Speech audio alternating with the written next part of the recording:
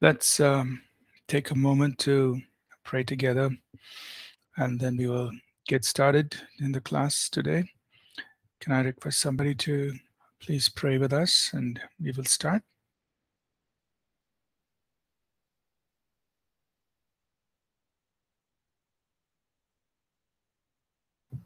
Shall I pray first? Go ahead, please pray. Thank you.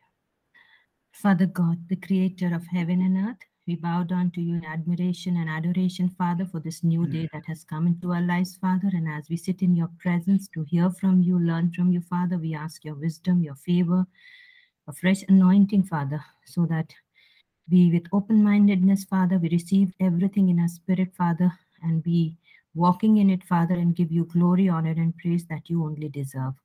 Once again, thank you for this day. Thank you for Pastor. Thank you for leading us into this beautiful, Lord Father, teaching on holiness, Father. May it continue to grow in us and serve your purposes. Thank you for everyone. We give you glory, honor, and praise, and ask this prayer in the precious and matchless name of Jesus, our Savior. Amen. Amen. Amen. Okay. Good morning, everyone. Welcome to BC209, the course on holiness. It's our second lecture this week. Thank you for connecting to the class. On Monday, towards the end of the class, we did not answer a question and that came from Christopher, and we said we will begin the class today by looking at his question. So can we do that? Can we please, Christopher, could you please share that question one more time with all of us, so that then we can try to answer that. Yes, thank you, Pastor. I just put it in chat. I've made a few changes to that question.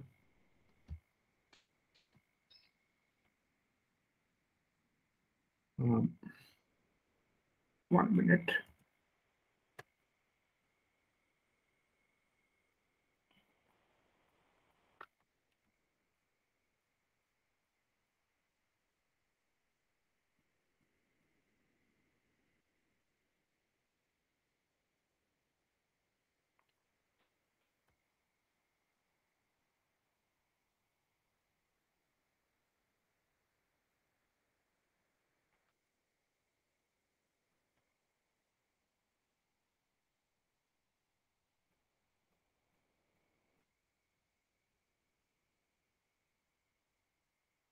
All right.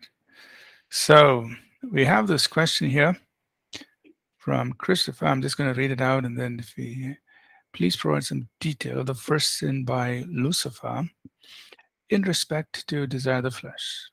A comment: it seems that absolute good and different levels of evil existed from the beginning of the beginning.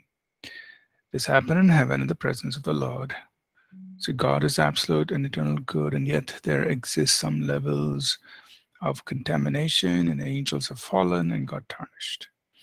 Can this happen again and we as believers are taken up to heaven, millennium period, along with our glorious bodies? Interesting question. I understand what you're saying. So basically the question is, we had Lucifer, who was an archangel, who, when God created everything, he created everything perfect. His presence is perfect. Everything he created is perfect, holy, without sin. And yet, Lucifer, who was in heaven, in the presence of God, sinned. And it was his sin. It was, basically it started off with, we say, from self-deception, and he sinned. And then other angels were deceived with him, and they also joined him. So a third of the angels, basically. And all of this happened in a very perfect environment, in the presence of God. So the question is, even after believers are glorified, have the resurrected bodies, are in the presence of God, can even believers do the same thing? end up doing the same thing. Now, let me give you a logical answer, and let me give you, an answer of faith, meaning logically, if we go by the same logic of what we have just described, then the answer is yes. Because human beings, we believers, are free moral agents, and we will be free moral agents even in heaven, which means we could rebel just like the angels who did. So going logically, the answer is yes. But looking at it from a faith perspective, that means somehow, whatever God has done in the whole redemptive story, in the whole plan of redemption, making us new creation in Christ and putting us in Christ, and then whatever is going to follow, meaning us being glorified and being in the presence of God. I believe there is a mystery there. There's a mystery there. You say, why do you say there's a mystery? Because in redemption, God did something that was never done before. You say, what is it? And that's the mystery. In the plan of redemption, God put us in him and he came into us, which is something that never happened in the past. It's completely here what God did. He put us in him and he came into us. And so there is this mystery, meaning God went a step beyond ever before in bringing us into Christ and Christ coming into us. And therefore, while I call that as the mystery, because there's so much there we still don't know, we don't understand, but God has done it. Spiritually, he's made us one with Christ, which the angels were not. We have been made one with Christ. And so that is the faith answer, the mystery part, which I say, which I say that somehow in there is a secret to keeping everything pure and holy together forever. Otherwise, everything God did, the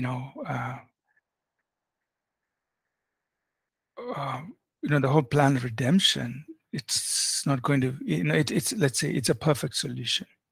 So it has a solution that will have eternal impact.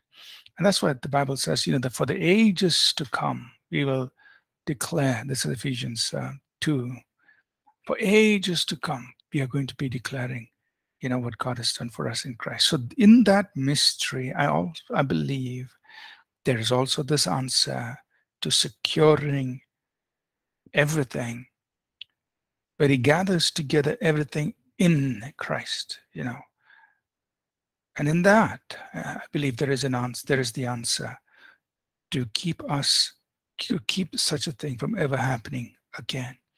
I say it's a mystery because we cannot put our finger on it and say, this is the formula that's going to prevent this from happening ever again. But yet, I say, in that mystery, the Bible says, in the ages to come, we're going to worship God, that he's going to gather together everything in Christ. That's, so in that mystery, there is the answer. Logically, yeah, of course, you go through the same logic. Lucifer sinned. Anybody can sin by just rebelling. But in the mystery of God, there is a solution, is what we can say by faith. Is that okay, Christopher?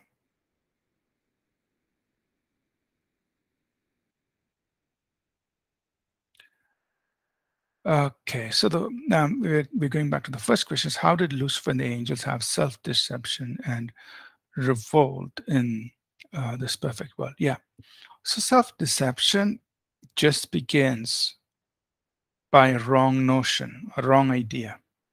See, that's what happened to Lucifer, right?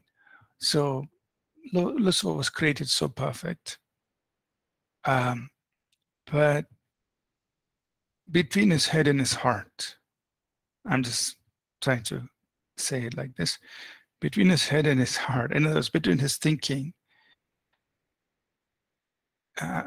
just between, within himself, the point is, within himself, his own thought process,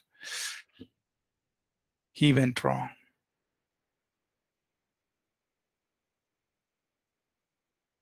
He said, I will ascend to the Most High, to the Most High. I will become like the Most High. So it was something that he himself desired, and he deceived himself, thinking that he could have that, not realizing that he's a created being, God is creator. And there's a big difference, even though God had given him Lucifer, wisdom and beauty and everything. But in his own internal thinking, reasoning, he deceived himself. He went wrong. So self-deception comes out of believing a wrong notion, right? So God is not controlling our thoughts. He's not controlling our, how we think. He's created each of us as beings who have the capacity to think. So also the angels. And that's how it happened.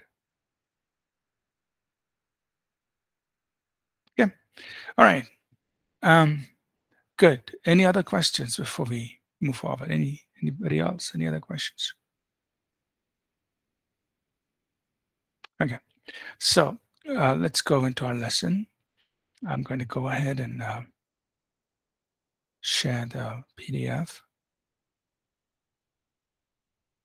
So we are now in this chapter where we're going to break things down on each of these three aspects: the flesh, the world, the devil. Our objective is, let's kind of break it down. Let's get into, at the microscopic level. Let's zoom in to see, how does all this work when we face temptation, the flesh, or we face the pull or the pressure of the world around us, or the temptations and the work of the devil in trying to, pull us into sin and keep us from a life of holiness. So if we understand it and we know how to, how to fight it, how to battle it, we can walk in the victory that God wants us to have. So we started talking about what James said in James chapter 1, verses 13 to 16, when it comes to temptation. So what James has taught us is, we shouldn't blame God, right, for the temptations we face. God is not the one doing it, but it is happening because our own desires are pulling us, right? Now, how our own desires are stirred up could be many ways. I mean, it could just be something that, you see, or,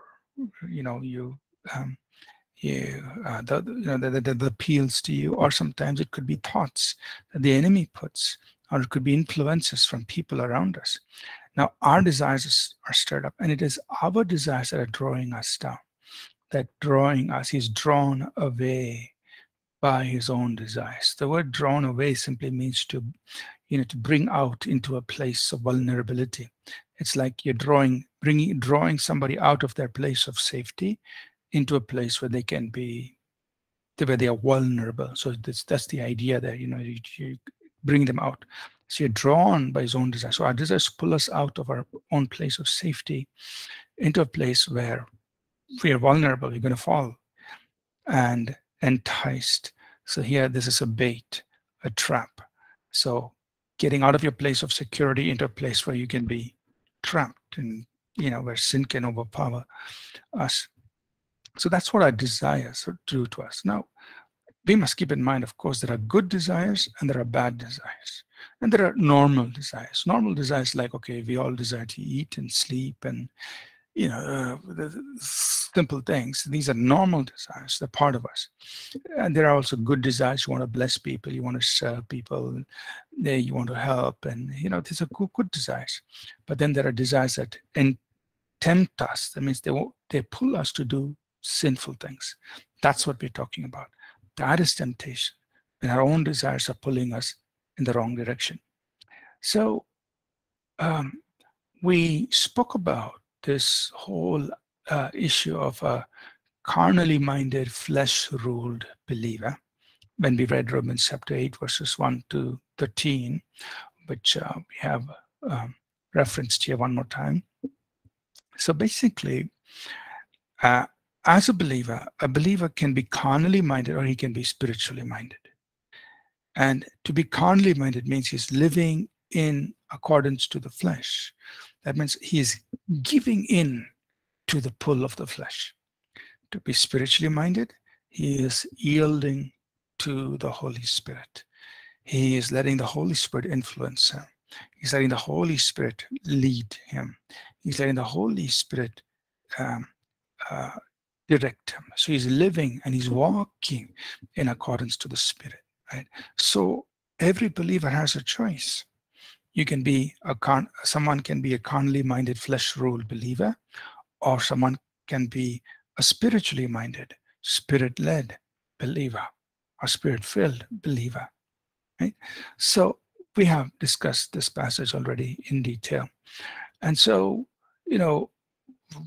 if we are living according to the flesh, we are going to die. It has its consequences. Yeah, it's not something to be taken lightly. Right? Someone says, "Oh, I'm a believer, but it's okay for me to live according to the flesh." It's not okay, because if you live according to the flesh, what will happen? You will not please God. There will be no peace, and to lead us to death. We're talking about the believer. A believer living according to the flesh is not going to be pleasing to God. He's not going to have peace, and he's going to eventually end up in death. He's going to be self-destruct, basically, right? So we will end up living defeated lives. And not only that, but 1 Peter 2:11 says that fleshly lusts war against our own soul. That means if we give in to the fleshly lusts, and you're living according to the desires of the flesh, what happens? It's going to destroy your own soul. It's going to destroy, it's warring against, it's like, it's fighting against one's own soul, mind, will, and emotions. And it's going to, work against our own mind, will, and emotions. And our emotions are going to be hurt and disturbed. And so we must understand there are consequences, even for a believer living according to the flesh. Right? So our goal is to learn how to overcome the flesh. How must I do this? Right? How do we do it? So understand, and I'm just repeating this one more time here, Galatians 6, that if we sow to the flesh, we will of the flesh reap corruption. That means whenever I give in to the wrong desires of my flesh, understand, it's leading only to corruption. That means it's degrading me. It's corrupting me. I'm a believer, but I'm giving into the flesh. It's resulting in corruption, degrading, destroying. Whether it's destroying my soul, could in some cases it's destructive to the physical body, and surely it's detrimental to the spiritual condition of the believer.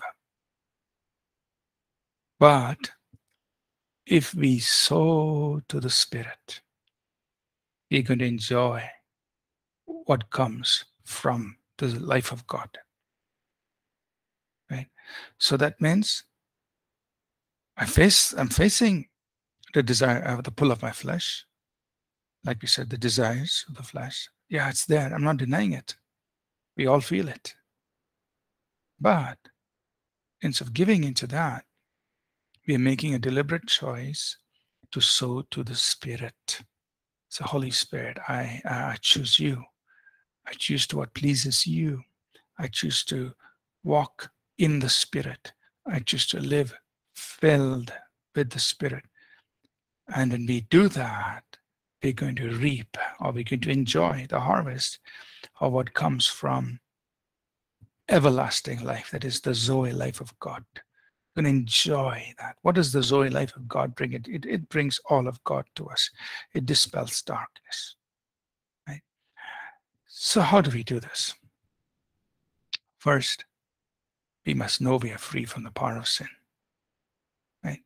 And this is something we have learned both in our lesson on our identity in Christ, and when we talk about the cross of Christ, this is something we touch upon over and over again. I think every year, in all the 3 years, this is something we see, we repeat.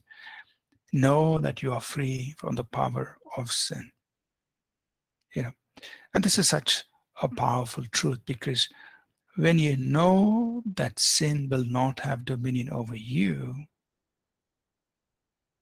then you know that you can be free. You can walk free. So that's the first thing. Now, as a pastor, I do have the privilege of listening to the life stories of many, many people. They come and they share their struggles, and believers share, how they're trapped in pornography, and and all ages. Whether it's just recently, someone who I would say is just still in school. So 16 years of age, something like that. Okay, and I'm struggling with pornography, So whether they are 16 or 20 or 25 or 35 or whatever, even upwards. Believers, we're talking about believers, struggling with different kinds of sins. And sins in the area of sexuality, it's a big battle for all of us. And we all face those battles. And the area of sexuality, our sexual appetites, which are God-given. God created it. God designed us as sexual beings. So that is not sinful by itself. God designed it. It's part of us. But he also gave us, this is how you exercise or how you satisfy your sexual appetites. He told us how to, what is the proper way. But as believers, we struggle because this area has been corrupted. And so we have to sanctify it, bring it, keep it holy, right? So as believers, there's struggle. And I remember a young man, and he was just in his early 20s. And his problem was his phone and his computer. He said, it's almost like he couldn't help himself. Anytime he was alone, and in his house, he had his own room where he was staying with his parents, and he had his own room, he had his own computer and phone, and all the time he said it's addicted. When he's just sitting there, he's pulled into pornography. I've had married men, they're married, they have wife, and they have family, they have kids, and addicted to pornography. Now I'm talking about believers. I'm not talking about people who are not saved. I'm talking about people in church. And And the big problem is the computer, the phone, the mobile phone, because these are devices that connect us to the world, and there's access to all kinds of filthy things, but that holds people in bondage. I heard, and an evangelist. I was ministering in a city, particular city, doing a conference for pastors.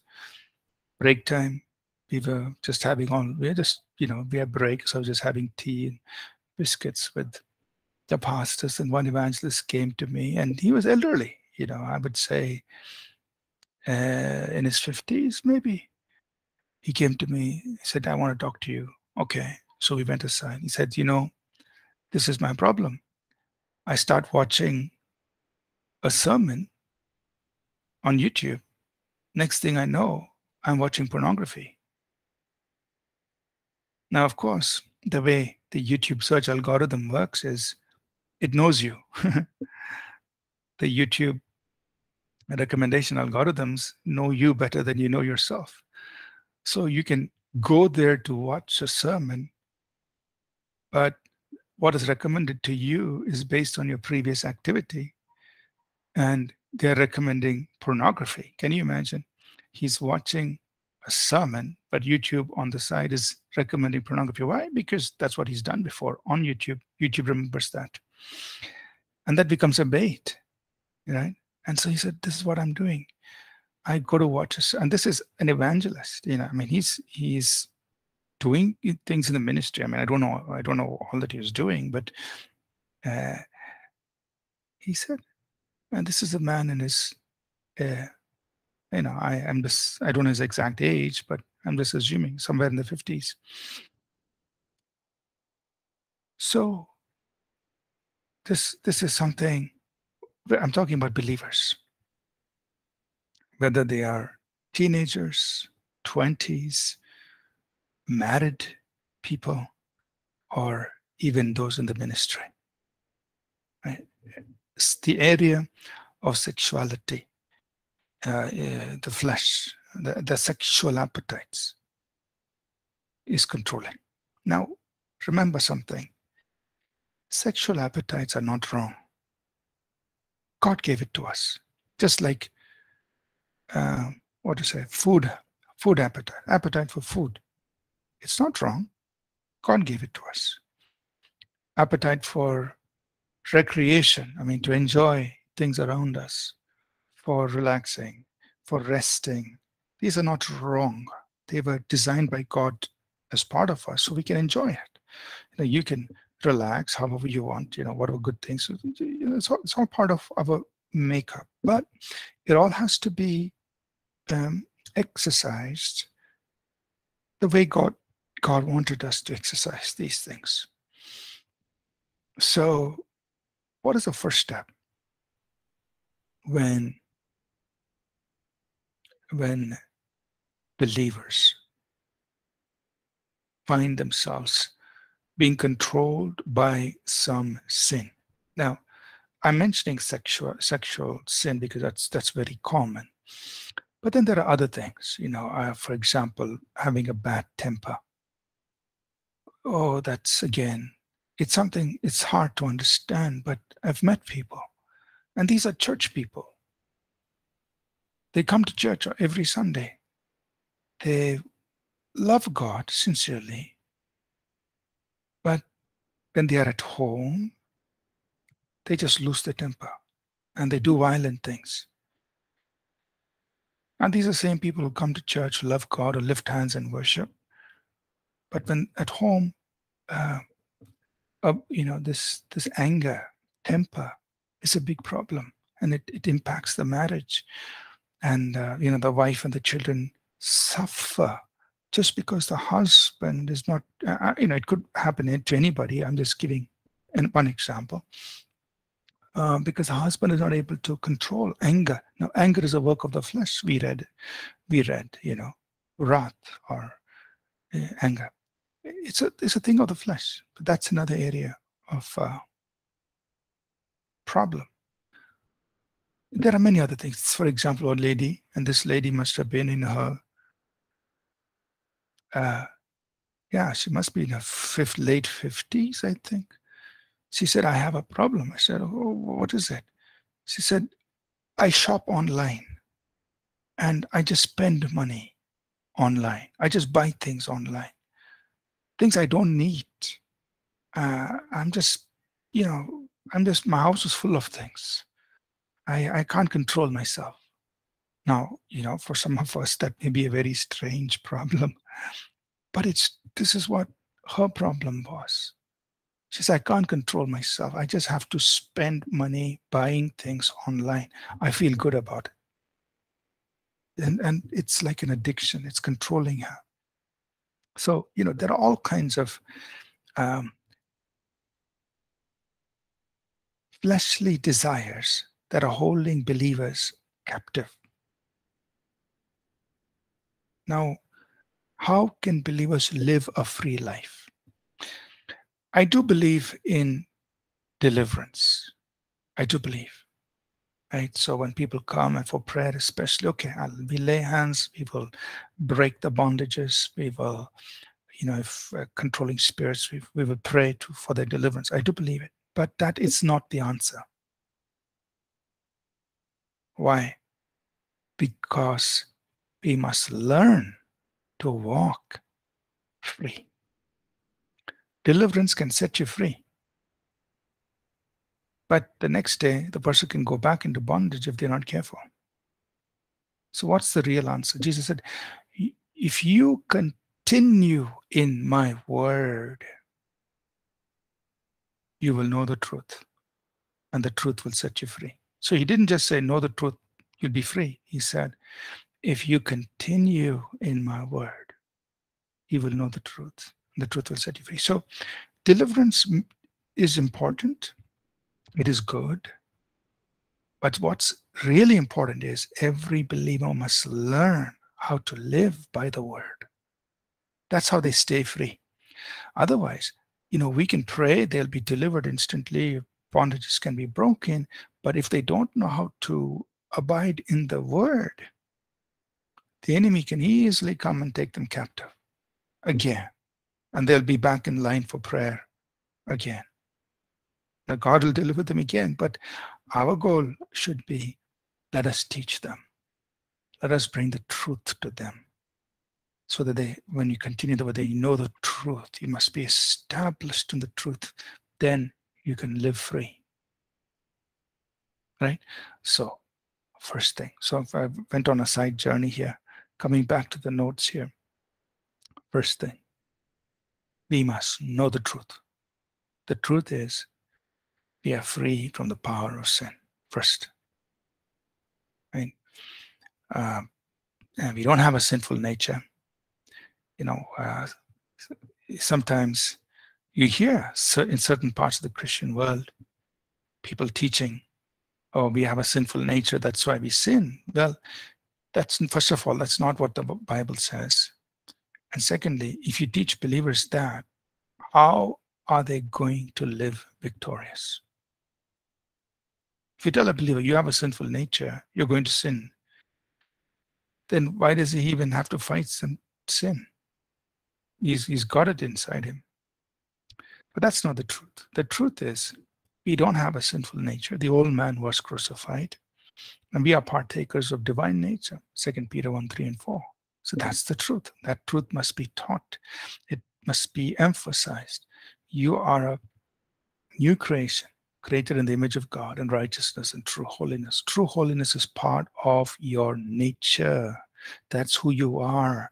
That is who the new creation is. The new creation is a holy person, created in true holiness. And on the cross, the old man was crucified so that the power of sin of our lives is broken, and we are free from the dominion of sin. Right? So we must know this. You're free from the power of sin. Right? That's the truth, settledness. Next is we have to use the word. We have to use the word in relation to our area of weakness. Now we know the scripture. How can a young man cleanse his way? He has to pay attention to the word of God. So the word of God is what we need. The word of God does a lot for us. It washes us. It removes the filth. It renews our mind. That means it reprograms, retrains our thinking so that this renewed mind is the spiritual mind. That's what we want. And so it retrains our thinking. And we have to use the word in relation to the area of weakness. So example, if lying is a problem. Now, so for some believers, this is a serious problem. Again, I've met people like that, where they don't want to lie, they lie. Or it's a part of them. And I've also seen some very serious cases. Now, I'm talking about believers, where they have built, or what to say, their whole world has been built on a lie. I've seen people in ministry. That means they were standing in front of the church ministering. And then they went and built a whole world on lies. Lying. Built, So I'm talking about believers having lying is a problem. Whether it, all kinds of scenarios. So if lying is, I'm just using this as an example.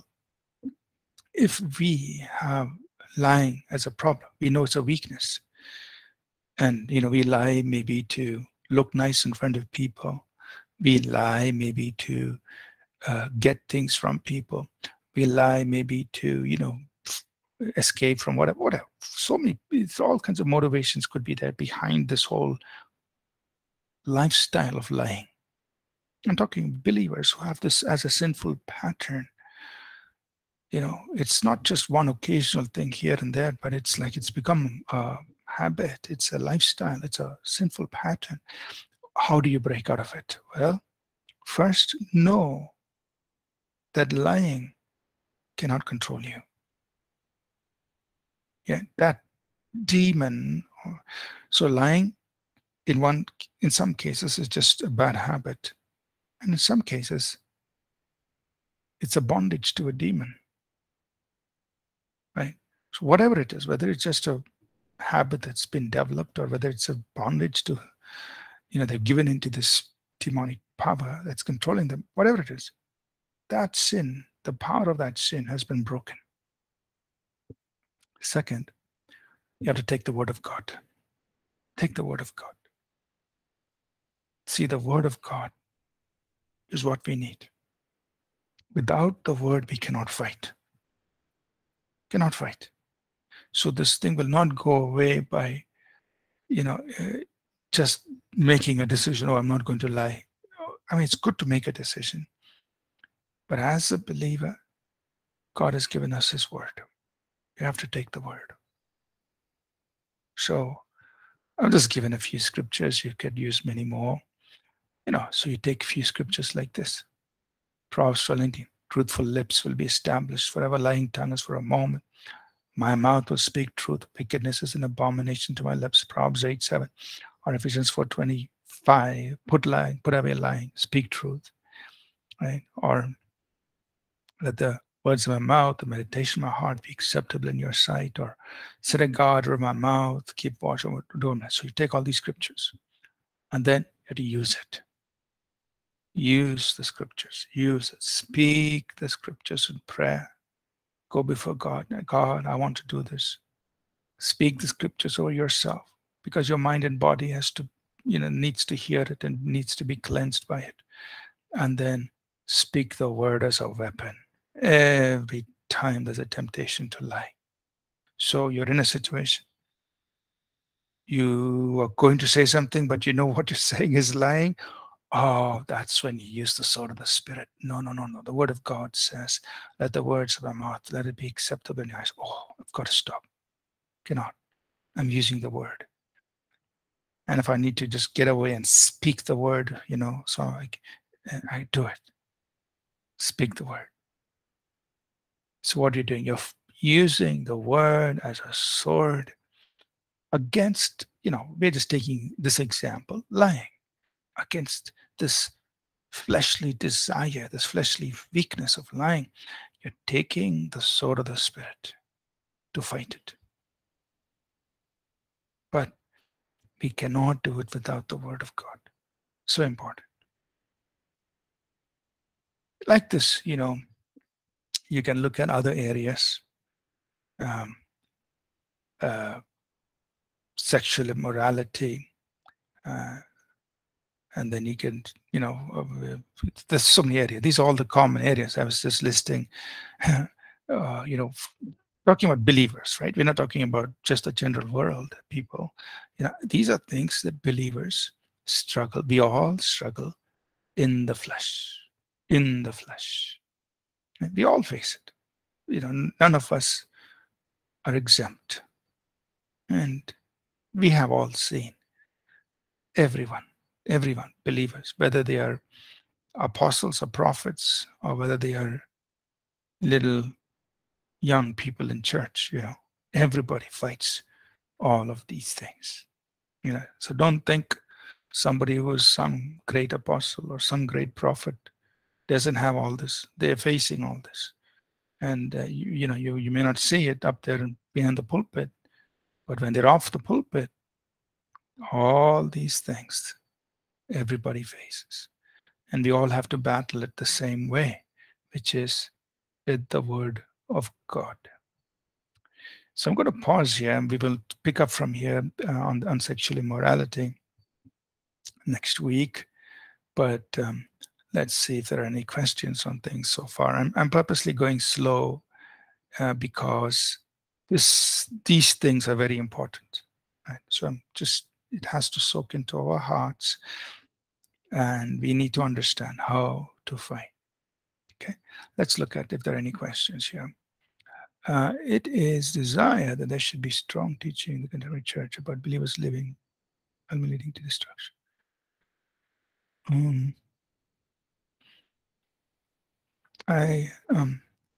Sorry, Brother Mano, I didn't understand the question. Is that a question or?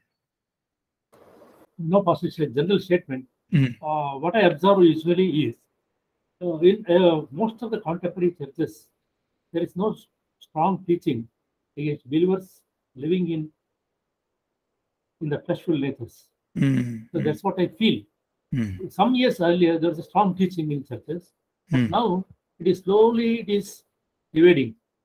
It is the teaching on a holy living is in most of the churches. It is reduced and replaced by a prosperity teaching and such related things. That's what I have observed. It's just my observation. Yeah, I think that's a fair observation. That we need to. I mean that. See, sometimes there is the pressure as a pastor and a teacher to dwell on all the nice things. God wants to bless you and do you good, which is all true. Of course, God is a good God. But the teaching on holiness or fighting the flesh or those things are not very, popular. And so, but it's the word of God, and we have to teach it. We have to teach the entire counsel of God. Yeah. Okay. Any questions, please? Any thoughts?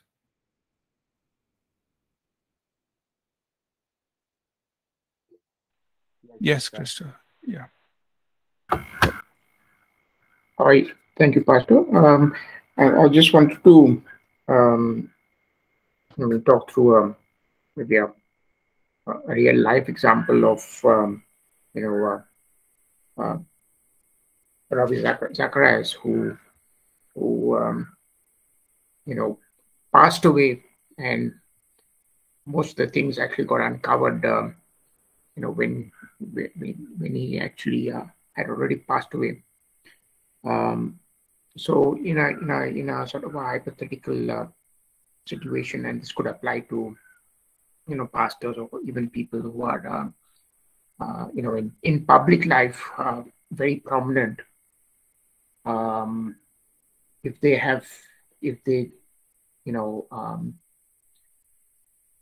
declare to the world that they have sinned, and they go to God and ask for His forgiveness. In that scenario, God will forgive them, even though their entire world would come crashing down. So I just wanted to get that, I guess, confirmation. And in some cases, I mean, this could be a non-believer scenario, of this famous cyclist Lance Armstrong, who actually had to go, announce to the world that he had cheated, and he had taken steroids.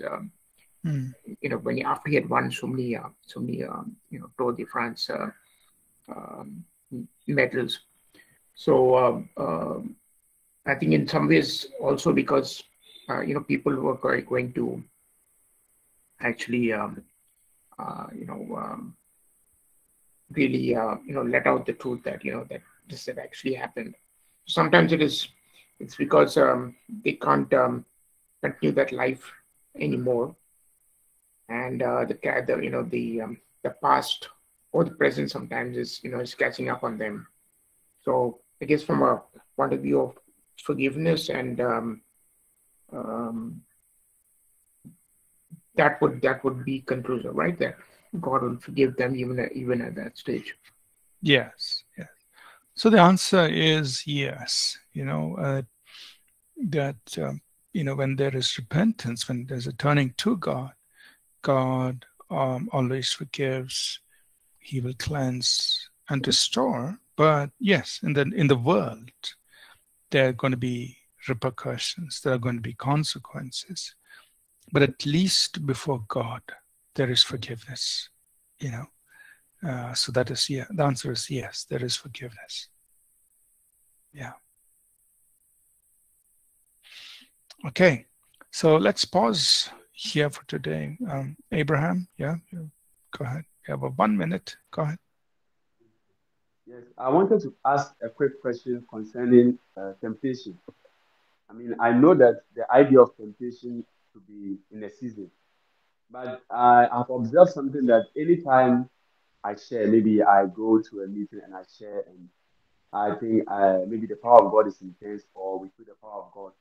Once I'm done with the meeting, there's sort of temptation that comes. Some of them will be like, well, why are you in ministry? Why are you wasting your time? I mean, you have traveled. I mean, get some.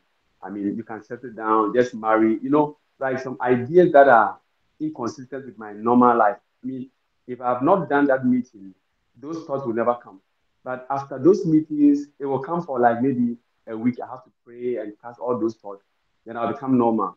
Then let's say after a month, after a session of let's say another season of meeting, then those things will come again. So does it happen to do with maybe some spiritual level that I try to get to? I don't really understand that kind of season that I'm going to, Pastor. I don't know if it's pleasant. No. So you're saying after every time this time of ministry, you feel, why am I doing this? Yes, like in my normal life, I will not have those kind of thoughts. I mean, everything is okay. I'm just happy serving the Lord. But anytime I go to minister and I portray myself that no, this one, the Lord is doing something, or the Lord is using this message to change someone's life. Once I'm done with the meeting, at least for the next days, sometimes those ideas keep coming. Like, why are you in ministry? Why don't you just look for one of these Vietnamese ladies and settle down? Why are you wasting your time? So I have to pray and cast all those things out. Then I'll be okay. I mean, I can be okay for like a month or two. But if I minister again under that unction, those temptations will come again. So does it happen to do? Because I learned that sometimes there are some spiritual realms that when you are not up to, and then you try to challenge the principalities or something, they'll bring a backlash and all those things. I don't really get that theory.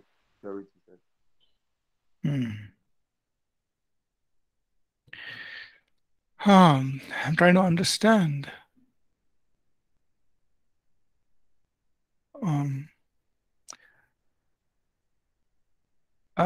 I think I know we don't have much time. Maybe we can pick it up again next class. But I think, Abraham, this you don't have to have it like this. I mean, imagine if you were a pastor, you would be ministering every weekend plus many times during the week. I mean, just imagine, and then you cannot go through such cycles at all. I mean, you can't afford to have any such things. So I would just say this because we have to stop. I would just say, you just be fully convinced that you are doing what God wants you to do. There are no second thoughts about it. When you're ministering, you're doing what God wants you to do. You are a minister of God.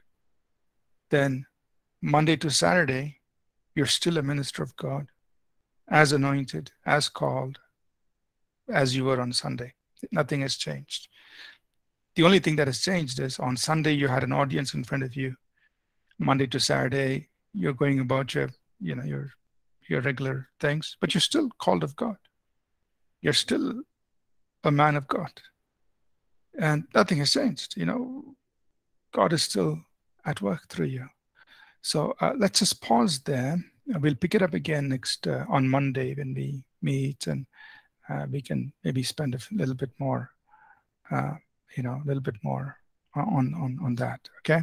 Yeah. And thank you, Sei. Sei has shared, these kinds of thoughts are just from the devil trying to just disturb you from the call. You are called, whether it's on Sunday, Monday to Saturday, you're still the same called person. And just be convinced about it. But let's talk more about it next week, okay? All right. Could somebody quickly pray and dismiss us? I don't want to take your break time. Anyone could pray? Sorry, I closed my video.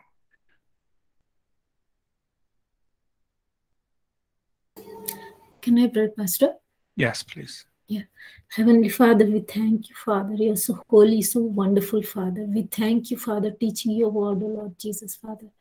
Help us, whatever we learn, we will overcome those things which is bothering us, Lord Jesus, Father. Thank you, Father, showing the weapon to fight, Lord Jesus, Father. We thank you, Father, for your word, which gives us strength to fight every day's battle, Lord. Thank you, Father, for your word, Lord Jesus, Father.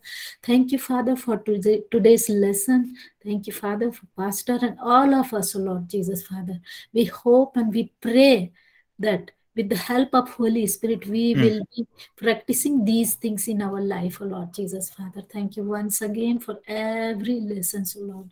In Jesus' sweet, precious name, I pray. Amen. Amen. Amen.